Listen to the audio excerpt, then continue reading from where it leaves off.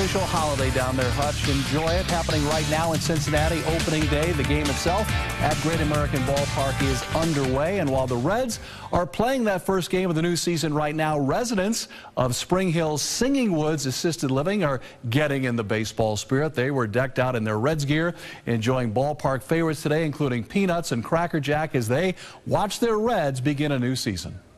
The popcorn and the peanuts and the Cracker Jacks and the hot dogs, we had it all. Whatever you would want in a ballpark, that's what we had.